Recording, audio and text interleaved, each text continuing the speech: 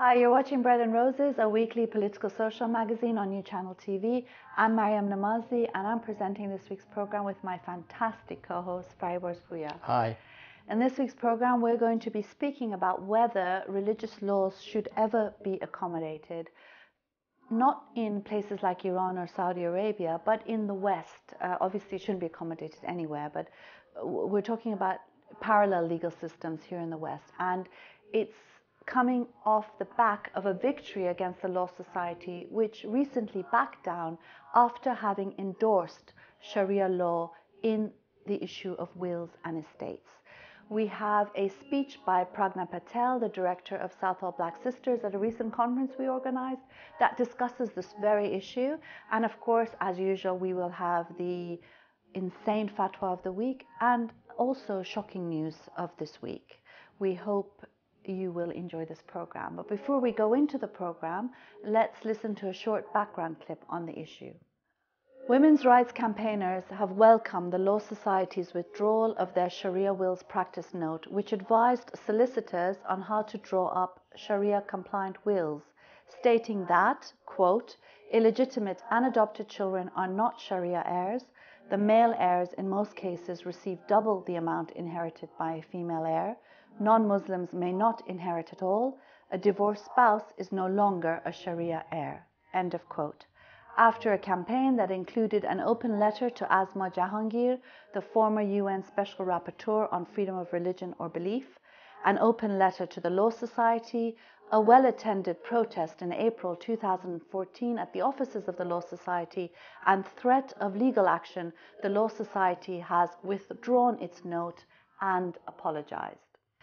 Unbelievable, really, when you listen to that background clip about what the Law Society had given as matter-of-fact advice to solicitors. You know, laws that are so discriminatory, anti-women, talks about children who are illegitimate. I mean, those concepts don't even exist in the 21st century any longer. Using those concepts as a way of really discriminating against large groups of people, in a sense, it is a form of racism rather than what is often, oftentimes these sorts of laws are seen to be or presented as being tolerant and, pro-minority rights. In fact, it's just pure and simple racism. Let's welcome the fact that Law Society has backed down. Definitely. I think it's quite important, and common sense has prevailed. I think that's so important. And I think this is a indication that the campaign has worked, but also the fact that the tide is turning. We've had for many years that we've campaigned, yourself, Mariam, and many other social activists, women's right activists have campaigned for equality between men and women and the right to be treated equally. Now, clearly, we can see that the tide is turning, and this is one of the areas that the campaign has succeeded, and we need to welcome that. And that's really congratulations to everybody who's taken part in the campaign, National Secular Society, Southall Black Sisters, many other groups who actually backed and supported this campaign. I mean, that's a very sweet victory, I think, yes. Yeah, definitely. I mean, some of the groups that need to be mentioned is definitely Nari Diganta, and also, of course, Southall Black Sisters, One Law for All, Ikrawa, which is the Iranian Kurdish Refugee Women's Organization, National Secular Society. And also LSC student groups who've been at forefront. Exactly, the LSC atheist group. So this has really been a campaign that seemed to be unwinnable. I think a lot of people felt that there's no way that the Law Society would back down, but they did back down, as did the Universities UK when we opposed gender segregation at universities. And I think, as you say, the tide is turning, and what's becoming very clear now is that when we talk about these sort of laws, Sharia law, gender segregation, we're talking about Islamist values that are trying to be imposed on large numbers of people, and not, the demand and desire of Muslims per se. And I think in the speech that we're going to watch from Pragna Patel, she says very well that this is not about women choosing or people choosing these laws. They're not opting into them. What's happening is that the religious right, the Islamists, are opting people in, you know, point Absolutely. blank. About a couple of months ago, immediately, I think after the conference, I went to a meeting in East London, in Whitechapel, and Pragna Patel was there as well, organised by Nara Diganti, the Bangladeshi Women's Association, and many other people who took part in that meeting. You know, many women from the East London communities took part, and they were livid with the fact that Law Society has sort of given advice note. And the only people who opposed that meeting were the Islamists, who threatened to disrupt the meeting because they didn't want this meeting to go ahead. And that meeting clearly condemned, from the heart of East London, condemned the Sharia law, Sharia court, the Law Society's practice note, and I think that was critical to show everybody recognises now that, as you said, Sharia law, it's the campaign of the Islamists in Britain and needs to be seen as such. It's nothing to do with the communities that are the reason they want secular law and they want equality between men and women. And in fact, what it's doing is it's discriminating against people who deserve equal rights and citizenship rights. Let's now go and listen to a fantastic speech by Pragna Patel, the director of Southall Black Sisters. She explains you know, the problems with this sort of accommodating parallel legal systems and religious law, and why it's so bad for people, religious or not. Stay with us.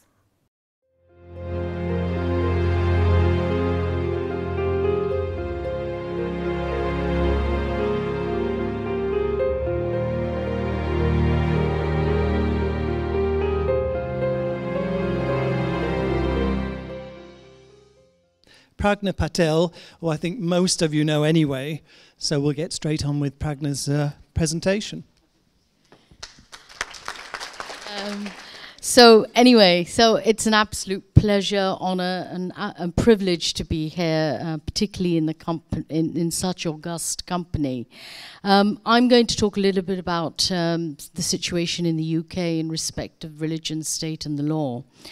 And obviously, I can only talk about, or confidently talk about, my experiences in Southall Black Sisters. The first thing I want to say, when I reflect back on our work in the last 5 years, perhaps a decade or so, is that in the UK, we at Southall Black Sisters have become increasingly preoccupied with just one key question above all else: how to access justice on behalf of the most vulnerable. And of course, access to justice has always been a central concern, given that we have long recognized the legal arena as a key site of feminist resistance. We've used the law in a variety of ways to ensure that the most marginalized and vulnerable women that we work with can exercise their right to equality, to justice, to fairness in civil and criminal proceedings. And this has involved laying bare class, race, and gender norms in the law itself that reproduced inequality and legitimate exclusionary and discriminatory outcomes for minority women. The struggle to hold the law to account in that sense remains unfinished business, even though we have, together with others, made some significant gains along the way. But I think the struggle to access justice has now reached crisis point. The ever-widening shadow of neoliberalism and the rise of fundamentalist religious identity politics has left us struggling on two interlinked fronts. First, we're absolutely compelled to challenge the state for removing legal aid from a huge range of civil and criminal matters, which not only impact on individual rights, but also on our demands for institutional accountability in the face of abuses of power which are actually growing and not diminishing. The government's so-called reforms on legal aid are strongly located in a fiscal context that reiterates some of the key overarching aims of the present government: localism, alternative dispute resolution strategies, deficit reduction, and deregulation. Taken together, these measures are destroying one of the great pillars of the welfare state. They have forced us into leading or supporting legal and political challenges against legal aid cuts. But this development is significant for another reason. It's directly linked to the challenges we face on the second front, which is the increasing privatization of justice and state adoption of faith-based approach to address legal issues in minority communities. This has meant, amongst other things, challenging religious fundamentalism and moderates alike, who seek to influence the law and social policy by reference to a regressive religious identity that they have come to define. So in the last few years in the UK, we've seen the rise in demand for the accommodation of religious legal codes in the very fabric of the legal system, demands which parts of the state have been only too happy to accommodate. These demands emanate from powerful Muslim spokespersons and institutions and can be directly linked to the growth of political Islam and more generally to the rise of fundamentalism in all religions. Muslim fundamentalists have mounted what I describe as a two-pronged pincer-like maneuver based on ostensibly on the demand for religious tolerance, but which is in reality a bid for power, at the heart of which lies the control of female sexuality.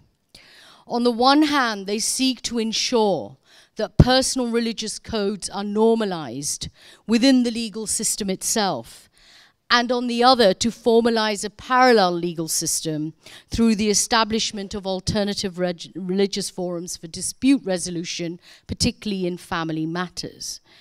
And this process I refer to as the Sharia-fication by stealth of the legal apparatus involves making state law and policy Sharia-compliant. And if it's successful, we have no doubt that it would lead other religions to demand the same level of accommodation. As secular black feminists, so what we have to contend with today echoes previous struggles that challenge multiculturalism and the left-leaning variant anti-racism. Whereas previously we challenged the anti-racist movement and official multiculturalism for abstracting notions of culture and for failing to deal with gender power relations, we now find ourselves challenging official multi-faithism, which has formalized communal identities, and parts of the anti-racist and feminist movement itself, frankly, for abstracting notions of religion. And so let me give you some examples of what I mean by the Sharia-fication by stealth of law and policy. First example, I'm sure these examples are well known to most of you.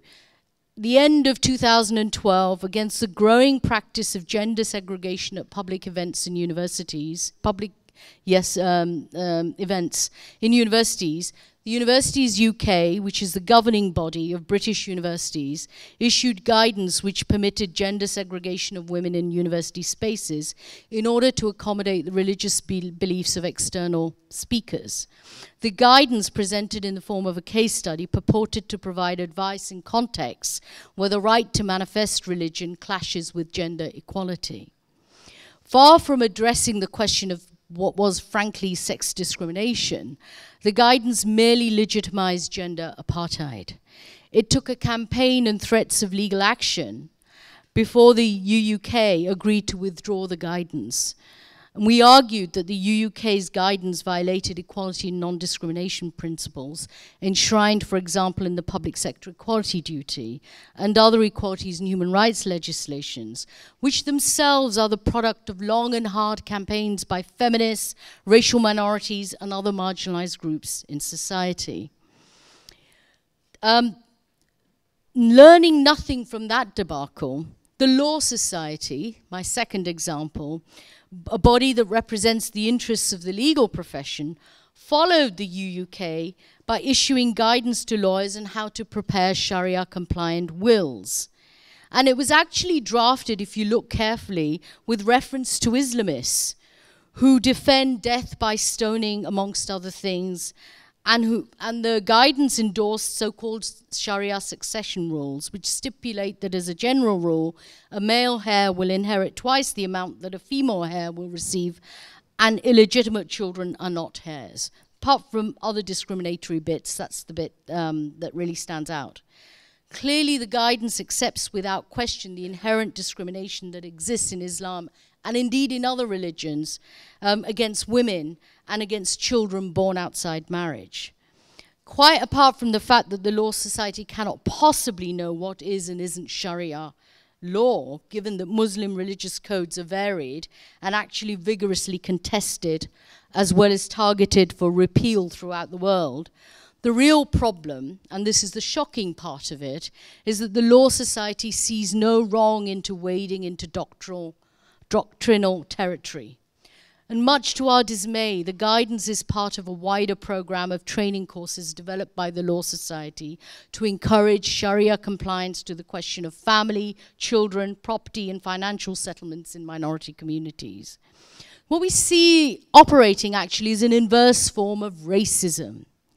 Because far from promoting a rights-compliant culture, the Law Society is helping to arrest the development of a secular human rights culture from taking root in minority communities. And it's giving succor to Islamist demands for religious and secular laws to operate in parallel universes. So our struggle for the right to access a secular human rights framework is difficult. But it is made that much more difficult in a context where the government has also consistently invoked the need to uphold so-called British values, presumably meaning respect for human rights, democracy, and the rule of law, even though in the same breath, it also threatens to repeat the Human Rights Act, especially every time a court seeks to assert the universal application of human rights in cases of state abuse of power. My third example, I have 1 minute, is of course in terms of concerns about the growing alignment of religion and the law, is state support for non-state religious arbitration systems. By removing legal aid, actually the state has forced minority women to resort to formal and informal religious authority and forums such as Sharia councils and tribunals, which appear to be on the increase. But what they're in fact seeking to do is to exclude the application of what is considered to be Western secular law, especially in family matters, and to establish instead a parallel legal system based on divine law, which by its very nature is immune from regulation and scrutiny. What's alarming is that support for parallel legal systems come not only from male religious leaderships and from the state, but actually from parts of feminism itself and the left. And yet few of those feminists who support this acknowledge the fact that wherever parallel legal systems operate, they generally suppress dissent and seek to remove women from public spaces, metaphorically speaking, and to impede their fundamental freedoms in the private sphere. And they also do not acknowledge that there are substantial movements led by women and human rights activists for the repeal of state-sanctioned religious orders. Instead, notions of autonomy and female agency, the cornerstone of feminist analysis, are actually invoked to shore up a regressive multi-faith framework.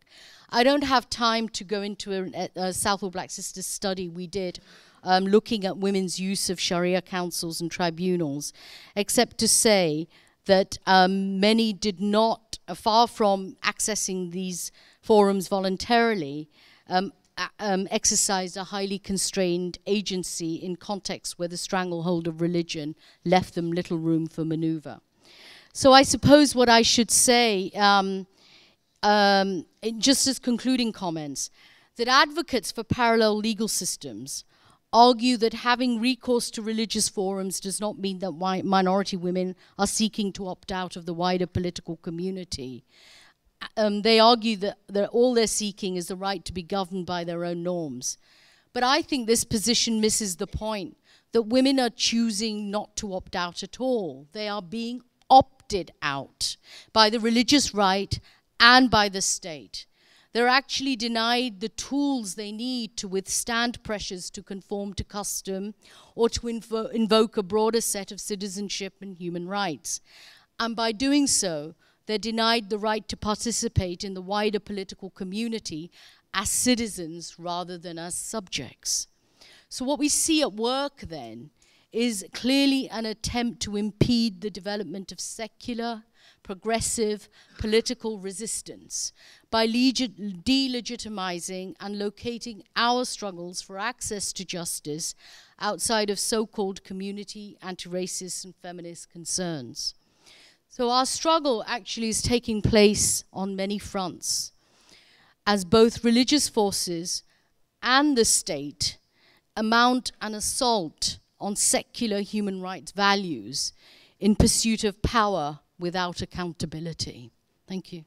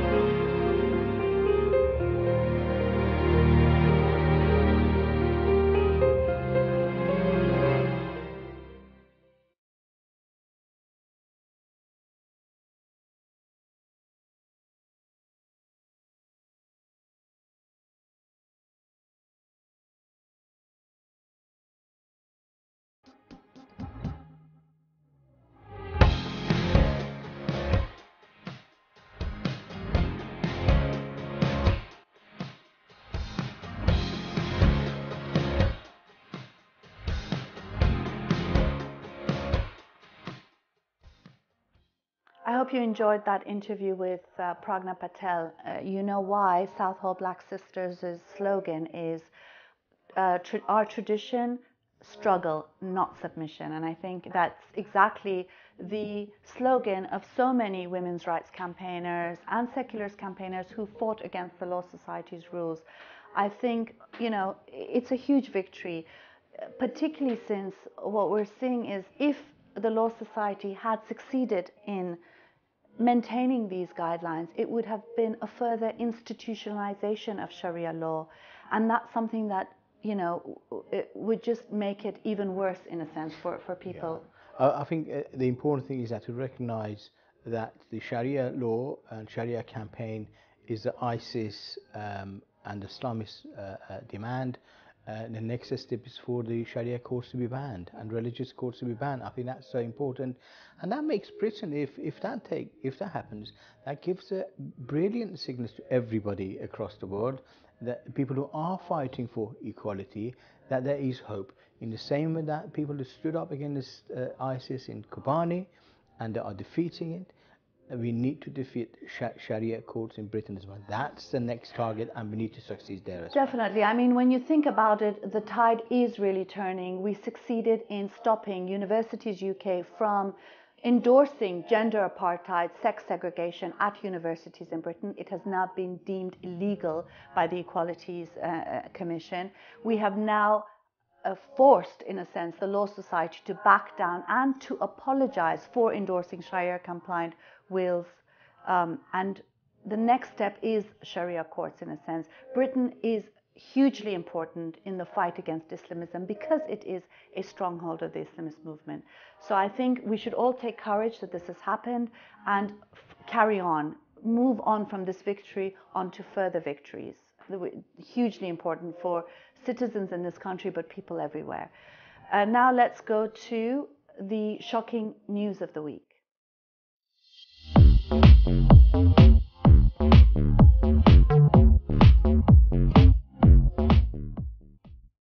In shocking news of this week, we have news that the UN's Human Rights Committee has finally stated that child marriage until the age of 18 should be completely banned, and there is no legitimate reason, even cultural or otherwise, to allow for it. And of course, who's opposed to this? Iran and Sudan. Why they're on the Human Rights Commission in the first place is shocking news in and of itself.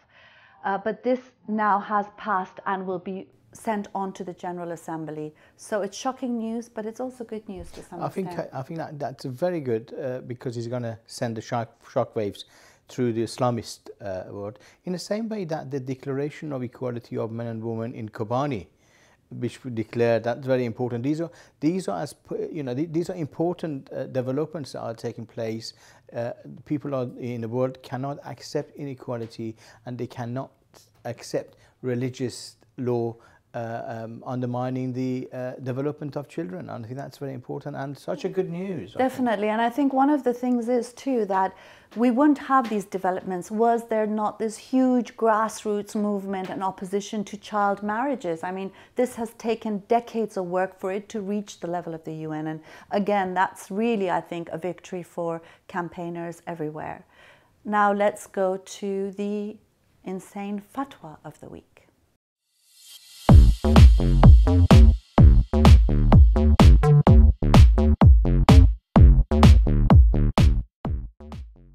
Now, one example of a shocking fatwa is one that was issued by some clerics in northern Nigeria. The clerics basically said that the free polio vaccinations that children were receiving were actually attempts at sterilizing the children and preventing true believers from growing up in Nigeria. And what's happened is, as a result of this fatwa, there have been many more cases of polio in that area. And children's rights campaigners have been fighting against this tide. And it just goes to show that fatwas don't just affect atheists and ex-Muslims and people who have transgressed religious norms, but it even stands against, basic vaccination of children. Yeah, I think that reminds me of the position that Catholic Church had on use of contraceptives in Africa when the issue of AIDS was around. Religion kills. Simply religion kills, and that's really insane. Religion, there need to be a label on any religion that religion kills, in the same way that we have a label on cigarettes. Thank you for that, Fariborz. I wonder what you all think about these issues that we've raised.